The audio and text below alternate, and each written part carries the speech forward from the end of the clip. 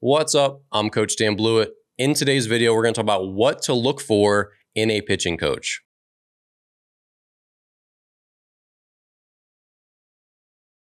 All right, so if you're looking for a new pitching coach to do lessons with, or maybe you're considering joining a new team and you're trying to kind of interview and see if this might be a good fit for you. So in this video, I'm going to go into a couple things that I think make a bad pitching coach that are red flags that you should be looking for. All right, so number one, a good pitching coach never speaks in absolutes, and they don't try to force players into a box. And what I mean by that is pitching mechanics are like snowflakes. You know, they all have a similar structure, right? But everyone is different. Literally every pitcher has a different leg kick, a different torso lean, a different stride length. They all do the similar things, right? Like consistent, right? Like just all cars have tires, all cars have axles. All pitchers get to certain points in the delivery, but I don't need to make any pitcher look exactly like me or look exactly like Greg Maddux or look exactly like anyone else. And there aren't that many absolutes when it comes to pitching. There are checkpoints, but if a coach says you have to do this to be successful, that's probably not correct. So I'm not saying that all absolutes, or if they're saying that this is a thing I firmly believe in, is wrong, but just be wary. If you see coach says you have to do this, have to do that, have to do that, you've got to pitch this, you can't pitch the way you're. Too many absolutes should be a red flag. A good pitching coach is always open-minded, understands that players are going to have different needs, and they're going to be flexible in what they teach and what they're going to ask you to do. So if you feel like you're being really constrained to pitch a certain way and there's not a lot of leeway from it, that should be a red flag too with that pitching coach. Number two, they shouldn't be only teaching what they were taught as a kid. And you see this a lot. And there's a thing called belief persistence. It's when people hold on to long-held beliefs even when lots of new evidence is presented to the contrary. So for example, I still believe in Santa Claus. Well, I don't. Say I still believed in Santa Claus as a kid, despite realizing that it's physically impossible to do pretty much all the stuff that he does.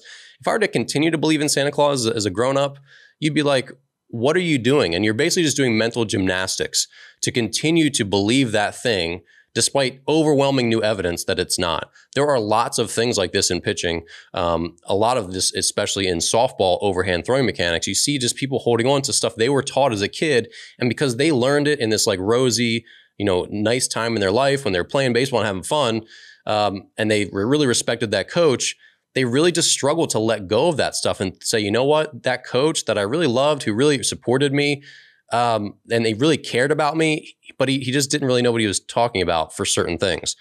There were a lot of dumb drills done in the 80s and 90s. There was a lot of dumb drills in the 90s and 2000s.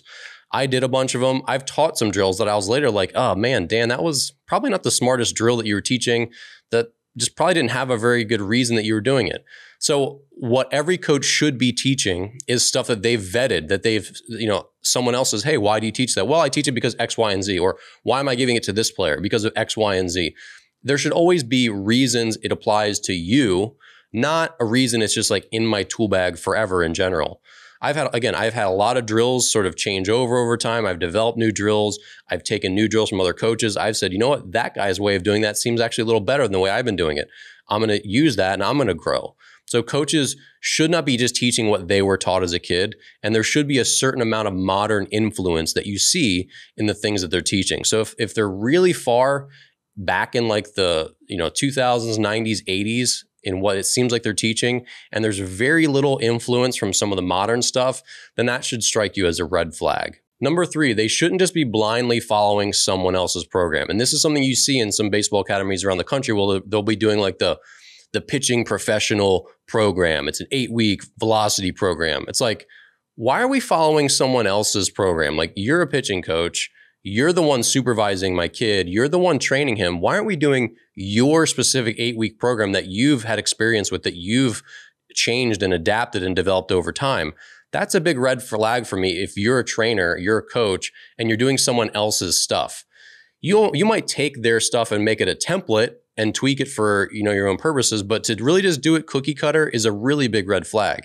I don't think you would really accept that from a personal trainer, in the weight room, would you? If you're paying me $100 an hour to do personal training with you, but I'm just reading off a program that, some other world-class trainer is doing, that would be weird, I think. You'd be like, you're here with me. You should be tailoring this to me, not just following someone better than you.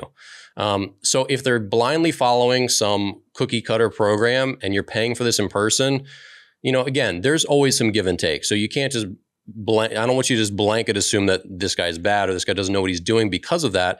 But again, every pitching coach should be teaching what they know, what they've experienced, what they've tailored and adjusted and developed over time, rather than always just grabbing some other cookie cutter new thing and saying, this is what my program is going to teach now. Number 4, they should teach pitching, not just velocity or throwing. I know everyone wants to throw 125 miles per hour, but guess what? Pitchers in the major leagues are less durable than ever. They have shorter careers than ever. They throw less strikes than ever. They walk more hitters than ever. It's not a good trend. So if you want to be this replaceable player in the major leagues, which everyone wants to be in the major leagues, even if it's just for a second, I get that.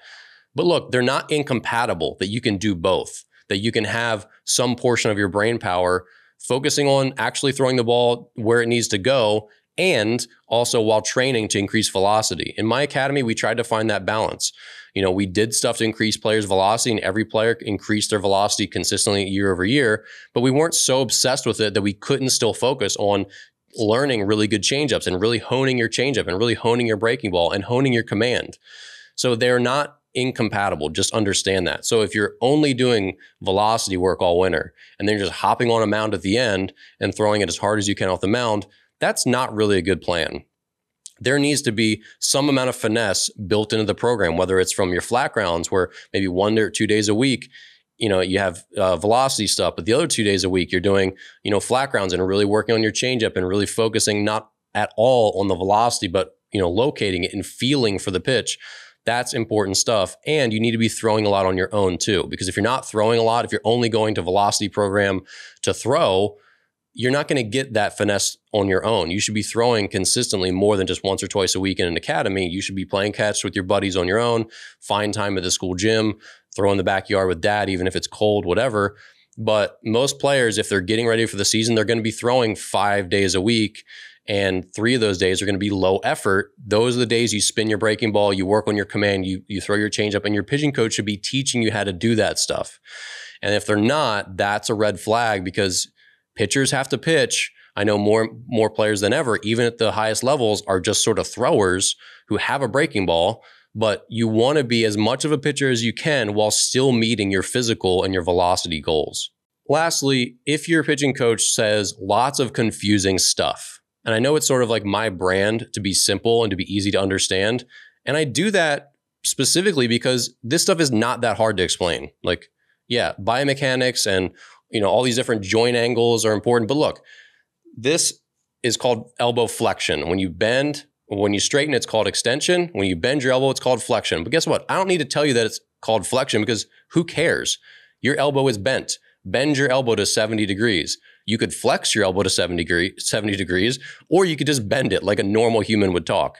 When coaches are over-explaining stuff and they're making it sound really complicated and you don't really follow what they're saying, it's usually a sign that they don't understand it that well, because they're trying to sound smart and they're afraid of simplifying. I'm not afraid of simplifying stuff because I know that I know pitching pretty well. I'm not the world's expert on pitching, but I know that I know it well enough where I'm not afraid, and it doesn't challenge my masculinity to say bent elbow instead of flexed elbow, because I want you to understand.